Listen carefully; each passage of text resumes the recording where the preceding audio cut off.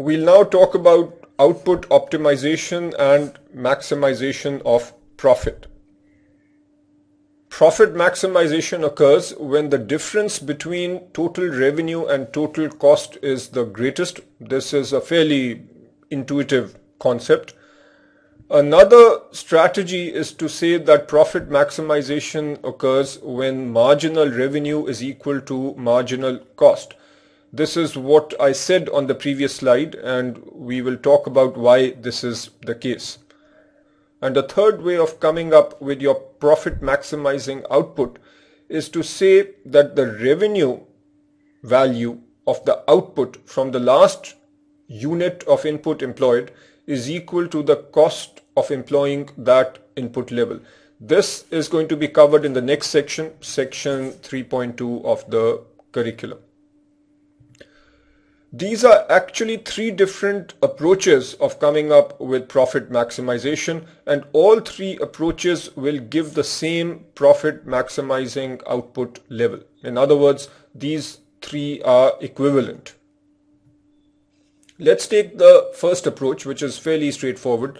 Again, if we have a dollar figure on the y-axis, quantity of output on the x-axis, what we are saying is that if we start from a small quantity and increase, here we have a simple situation where total revenue is increasing linearly.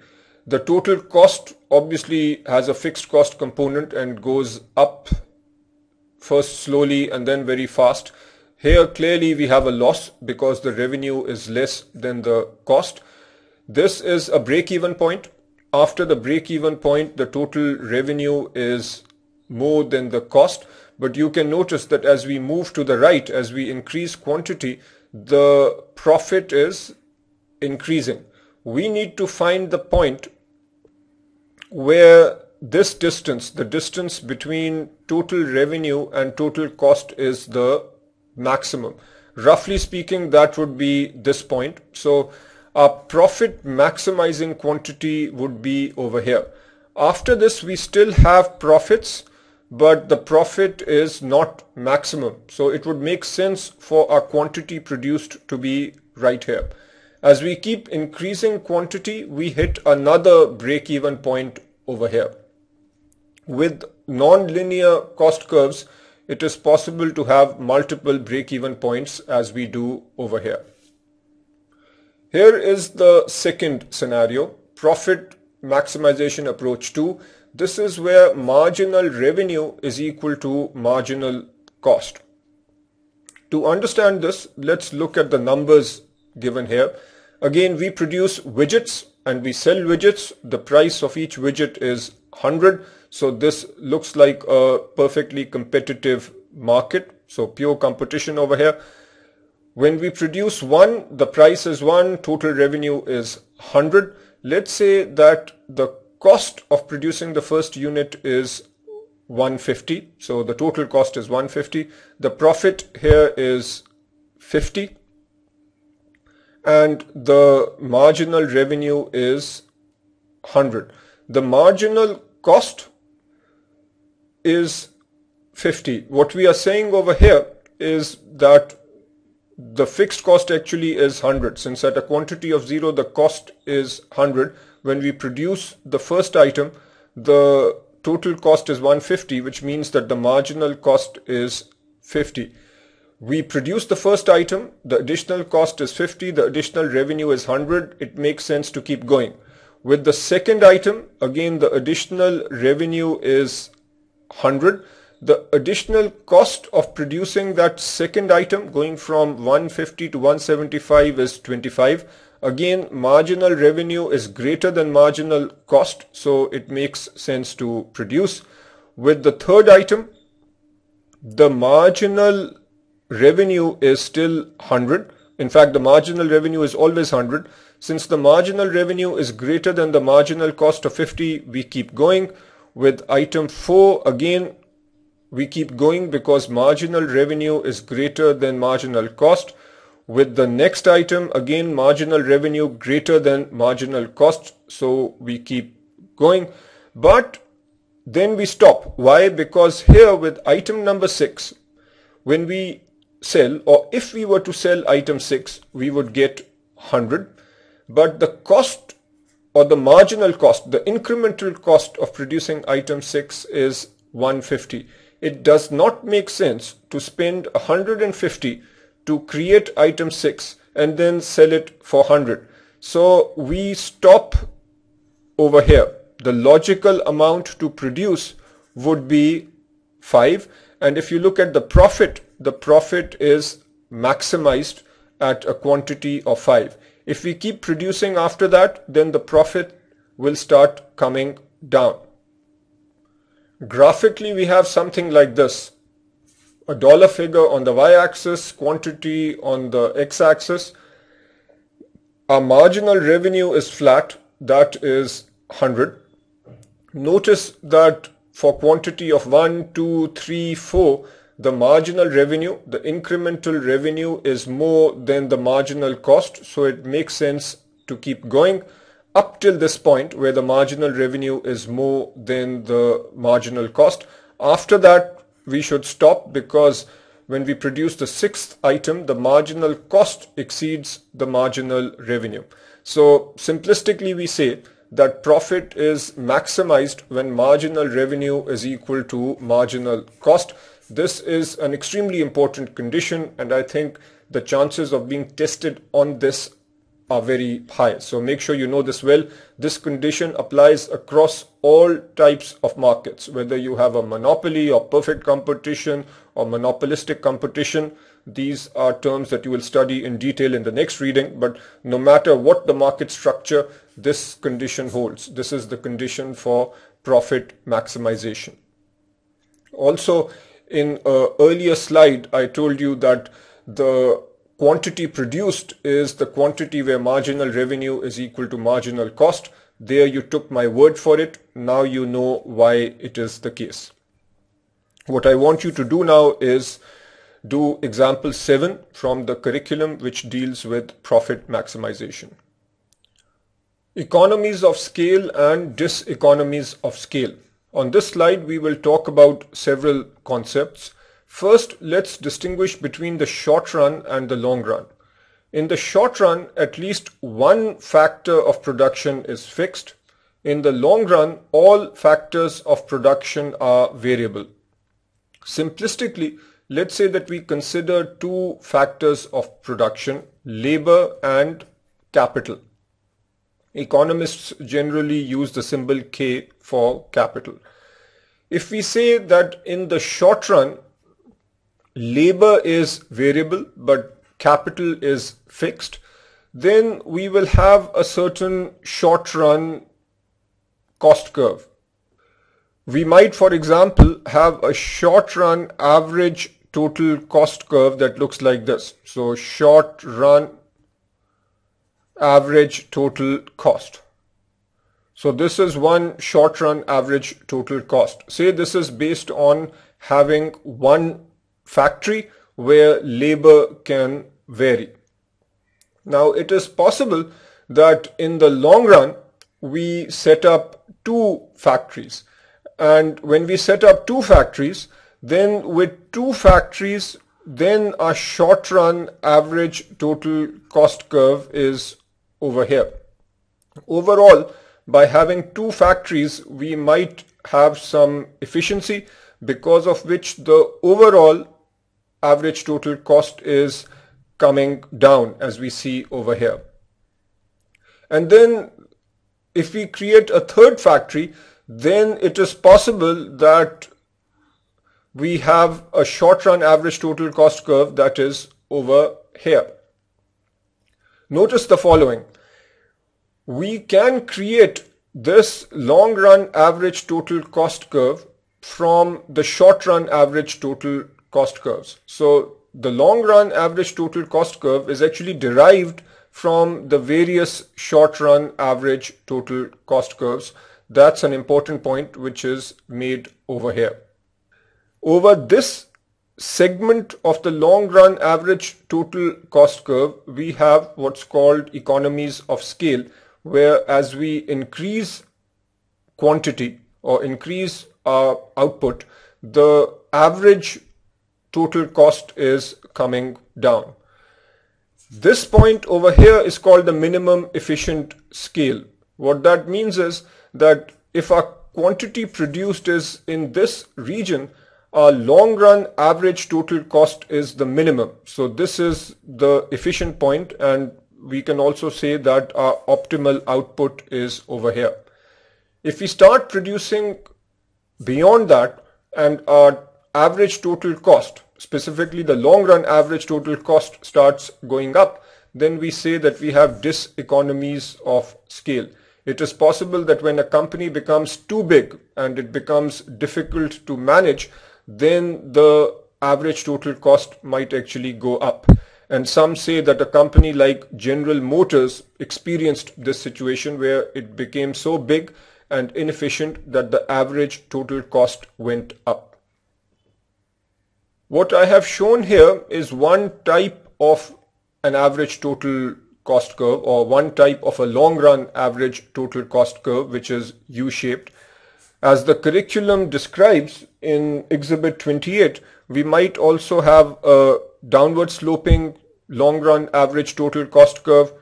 We can also have a curve that looks like this. So there can be different shapes for the long run average total cost curve. Now I want you to read example 8, which illustrates the points that we have discussed over here. On this slide, we'll talk about profit maximization in the short run and long run. For simplicity, let's assume perfect competition. Let's say that we are a company and we have this sort of a long run average total cost curve. In the short run, we have one particular factory, and for us in the short run, this is our short run average total cost. The price in the market is P1, so this also is our marginal revenue curve and our demand curve. Let's say that this is our marginal cost curve. So the optimal quantity for us in the short run is Q1, and since this is also a short run average total cost curve, and the marginal revenue, which is also the same as average revenue, is equal to the short run average total cost, our economic profit is 0. But we realize that by expanding, let's say opening another factory, we can actually shift along our long run average total cost curve to this efficient point. So when we open up a new factory, then this is our new short run average total cost curve. And let's say that we now have this marginal cost curve. If the price continues to be P1, then we are in very good shape, because that's the revenue. So that's our average revenue per item sold. This is our average cost, our average total cost, and we make a substantial amount of economic profit.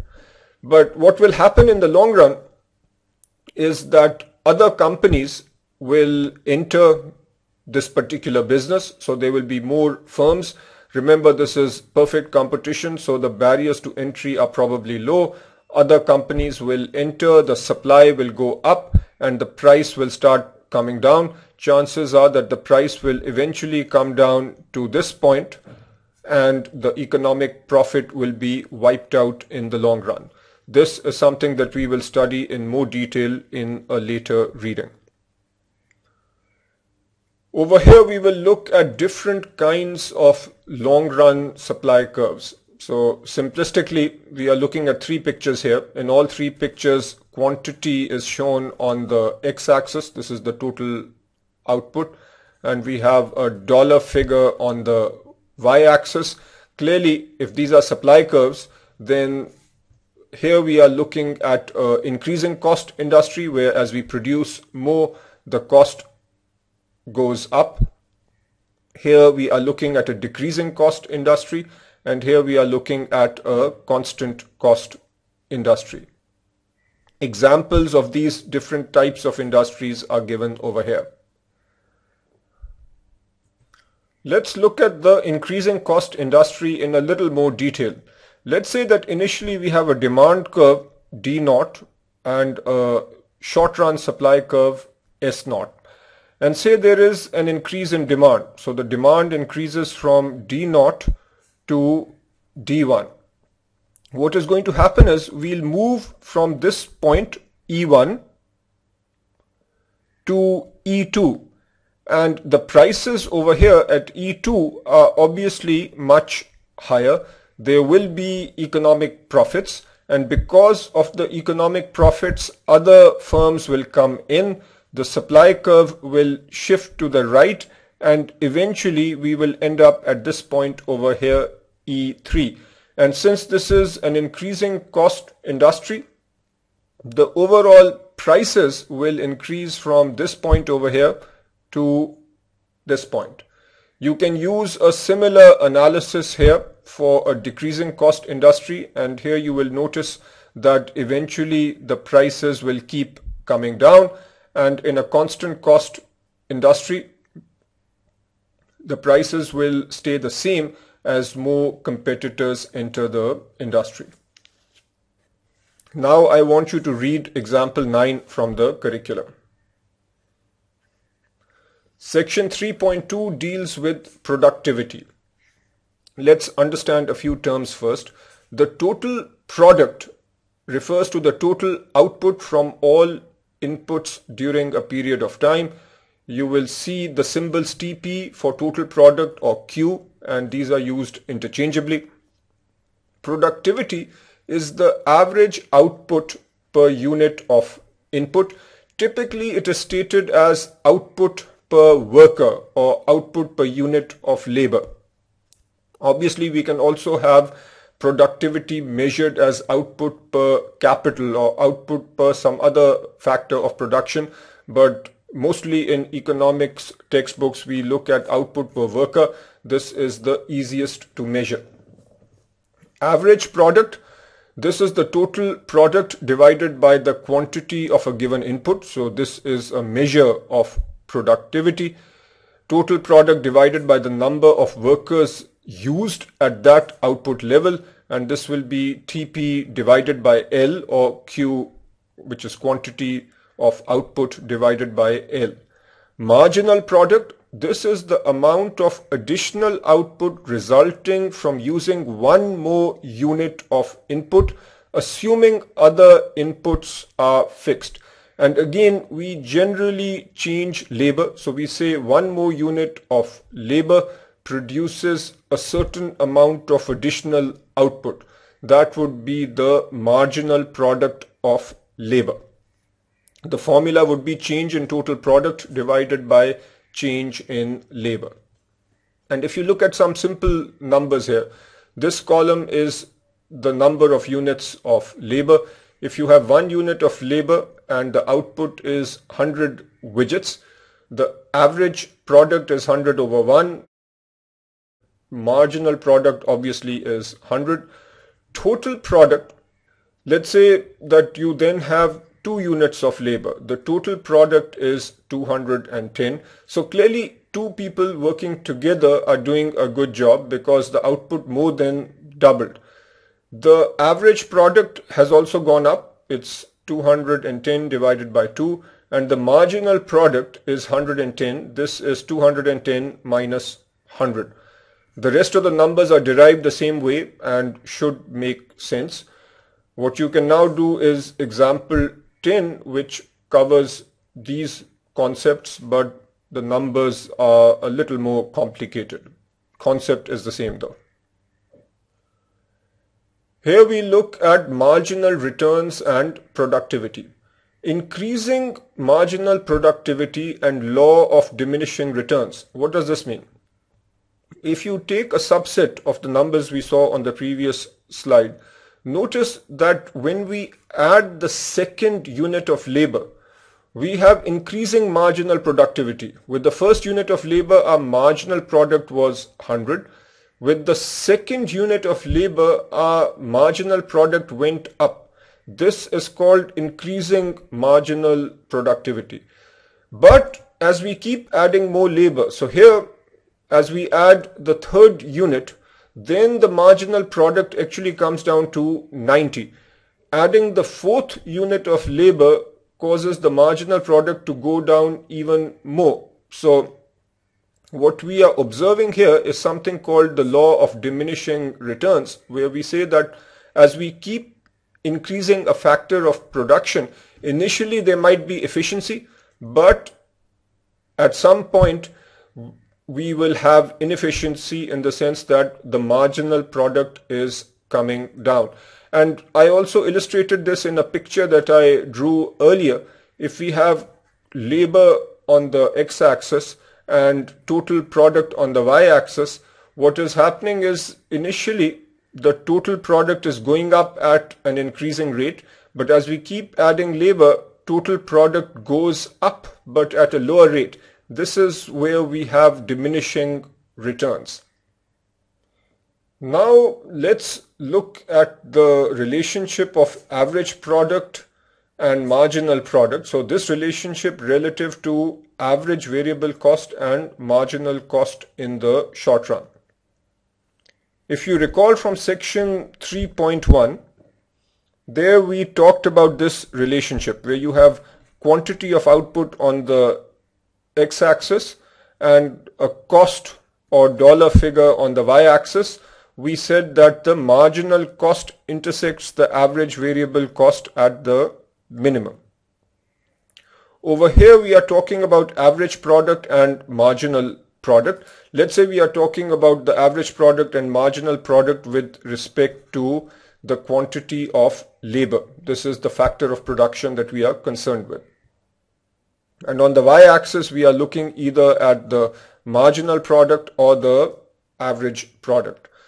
The point to note is that a marginal product, which is the output per unit of labor, is maximum, and that's a good thing, when the marginal cost is minimum. So these 2 points correspond to each other.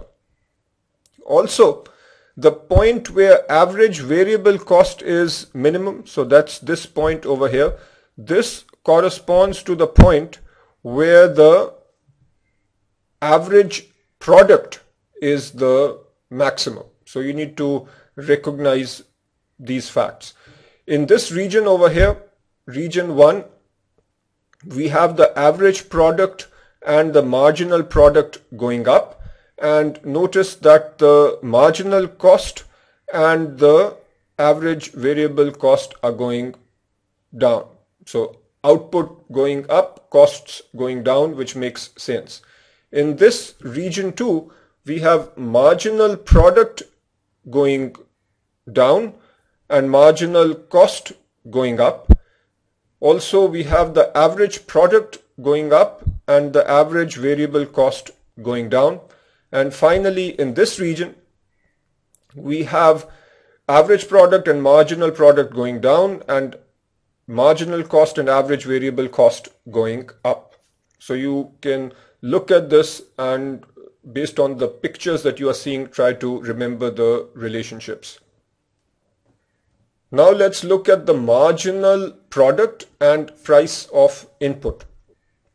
Firms will maximize output per monetary unit of input cost. So if your input is labor, what a firm will want to do is maximize this particular ratio, which is the marginal product for labor divided by the price of 1 unit of labor. Now think about this. Assuming 2 factors or 2 inputs, one is labor, one is capital, and you are running this particular firm, what factor would you use if the marginal product, so this is your output, per price of labor?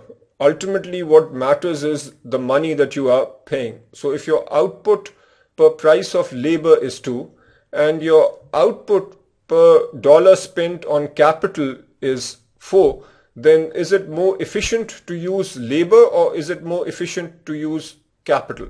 Obviously here, since this ratio is higher, it will make more sense to use capital, because for every dollar spent on capital, your marginal product or the additional output is 4. So you will use capital.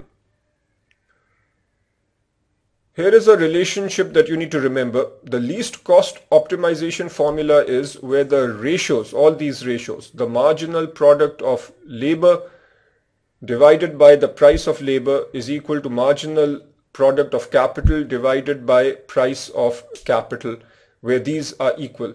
The way you can think of this is, if you have this situation, what will you do? You will keep using more capital, and given the law of diminishing returns, ultimately you will get to a point where this ratio is equal to the ratio for labor. And the optimal point or the least cost optimization scenario is where the two ratios are the same. Now I want you to do example 11. This might sound a little bit complicated, but when you look at the questions in the curriculum, they are fairly simple and intuitive. Now we come to profit maximization approach 3, which we alluded to earlier. This is where the marginal revenue product is equal to the price of a factor. And let's understand this. I have introduced this term marginal revenue product for the first time, and hopefully you can guess what this means. The marginal revenue product is equal to the marginal product of an input. So this is the marginal product of a given factor multiplied by the price of the product. This is the price of what you are producing and selling. It shows the change in total revenue for one more unit of input. So if we are considering labor as our input, it is saying what is the additional revenue from having one more unit of labor. Another way of putting this is to say that marginal revenue product is equal to the change in total revenue divided by the change in quantity of resource employed. So if this denominator is 1, that is saying that we have one more resource or one more unit of labor, and if the change in total revenue is 5, then that means that the marginal revenue product is 5. So let's consider a very simple scenario. Our one factor now, let's say, is labor. What is the price of labor? The price of labor is the wage rate. Now, when you hire your first unit of labor, the wage that you pay is 5. If the marginal revenue product, the additional revenue you get by having this laborer number 1, so marginal revenue product is greater than the wage, it makes sense to keep going. What about with the second unit of labor? If you pay or the cost is 5, but the additional revenue is 6, then again you keep going. But if you hire the third laborer, here the wage is still 5, but the additional revenue is 4. So this is where you stop. And this should sound a lot like the earlier discussion we had, where we said that the profit maximization point is where marginal revenue is equal to marginal cost. This is another way of looking at the same thing. Here we are looking at a productivity perspective, and we are saying that the profit is maximized when the marginal revenue product for labor is equal to the price of labor, which is the wage rate. If we consider two factors of production, for example, if we consider both labor and capital, then profit is maximized when the marginal revenue product of labor divided by the price of labor is equal to the marginal revenue product of capital divided by the price of one unit of capital. Now, to understand this well, I want you to do example 12 from the curriculum. Again, this might sound a little confusing, but once you do the question, it is fairly intuitive. That brings us to the end of this reading. I will summarize the main points. You need to understand the concept of profit and the fact that there are different definitions of profit. Accounting profit is simply the total revenue as measured based on accounting rules minus the accounting cost. Again, this would be the cost based on accounting rules such as IFRS. Economic profit is the total revenue minus total economic costs. The key point with economic costs is that it includes accounting costs and implicit or opportunity costs.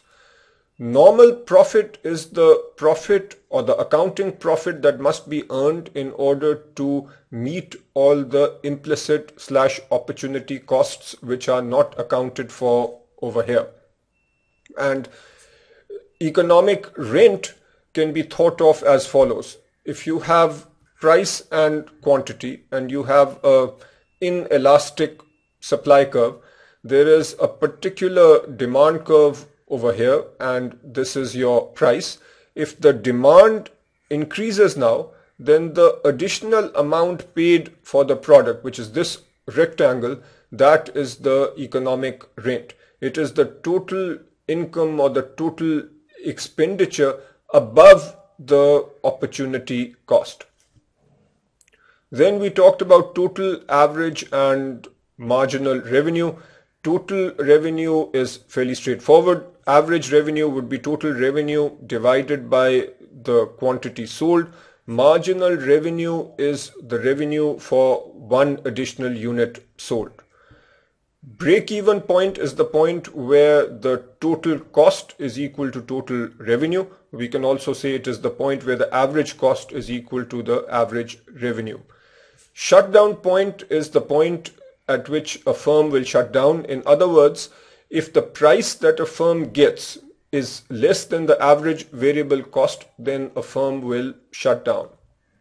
The short-term supply curve is that part of the marginal cost curve that is above the average variable cost. There are three different approaches to determining profit maximization output. The first and simple approach is to say that we want to find the quantity such that the difference between total revenue and total cost is maximized. The second approach is to say that we want the quantity at which marginal revenue is equal to marginal cost. And the third approach, which is a productivity-based approach, is to say that we want marginal revenue product to be equal to the cost of the factor of production. If we say that the factor of production is labor and the cost of one unit of labor is denoted by W, then profit maximization happens where the marginal revenue product, which is the additional revenue from one more unit of labor, is equal to the cost of that additional unit of labor, which is denoted by W. We talked about economies of scale, and this had to do with the long run average total cost curve. If we have quantity over here and a dollar figure on the y-axis, as we increase quantity, if the average total cost is coming down, then we say we have economies of scale. This is the optimal point or the efficient point, and after this we have diseconomies of scale. Short run and long run profit maximization. With short run profit maximization, what we are looking at is the short run average total cost curve, and we are saying that we have a marginal cost curve which intersects at the minimum. The profit is maximized where the marginal cost curve intersects the marginal revenue curve. In the long run, we want to maximize profits by being at the efficient point. Decreasing, increasing and constant cost industries. Here we talked about the supply curves in the long run. In a decreasing cost industry, as the industry produces more, then the costs come down. In an increasing cost industry, as the quantity produced increases, the costs go up This would happen in industries such as the oil and gas industry. And then you might have a constant cost industry where the average cost stays the same regardless of the quantity produced.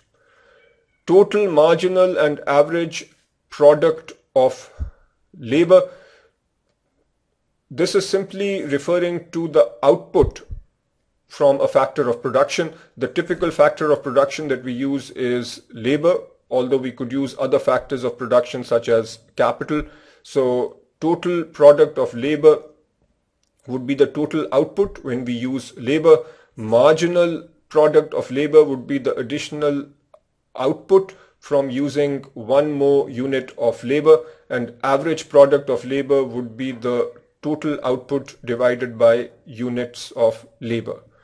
Marginal revenue product, which I talked about earlier, is the additional revenue that we get when we use one more unit of a factor of production such as labor.